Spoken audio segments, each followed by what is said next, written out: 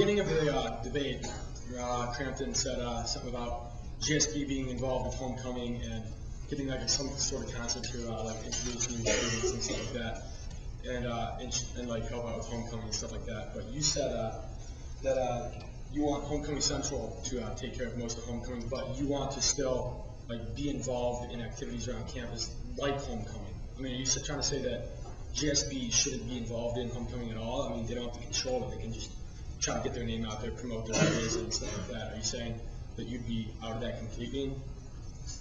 Well, as a member of Homecoming Central this past year, I can't say how busy people are on GSB and how busy people are on Homecoming Central as well. And I think the government, or the Homecoming Central, has been pursuing strategies to involve the whole campus for many years, and it's not a project that's of the scope of the government of the student body.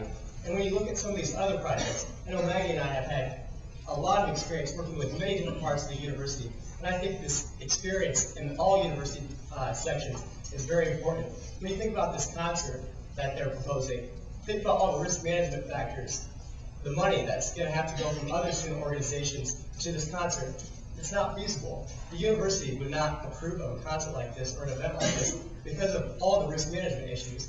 And I think it's really important that somebody has a perspective and knows all the things that are going on, and they know what's attainable and what's not. Yes, I would. I think this debate tonight is making it very evident the two sides of the future of the GSB. Jeff and I have big visions and big expectations for this university.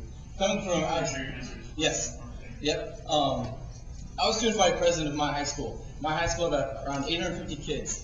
Now, my high school can put on a huge concert that was free every fall. We had tons of vendors there. They were giving out free food. It was a week-long event. Nothing cost, well, there was no cost in my high school. Now, we're a university with thousands more students here because I come from a very small town. Now, there's no reason that we can't look big picture and we can't look to the future for bigger, better things for our students. If we're going to really seriously talk about enhancing our students' experience here at Iowa State, then we're going to have to look for excellence. Yeah, it takes hard work, it takes a lot of planning, but we're here to break the mold. We're here for change, and we're here to make your experience better. And we're going to do work to get those things done.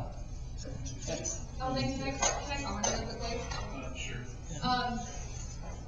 Just to put money, budget things out there, Visha spends $13,000 on their entertainment, such as band. Student appreciation, which is the fund that this would most likely come out of, is capped at $5,000. So to do a big event like this would virtually probably be impossible. I just like to add one comment to that. That's fine. It's called sponsorship and fundraising. As a pledge class president in my fraternity, I organized a fundraising project that raised $80,000 in 4 weeks of phone calling.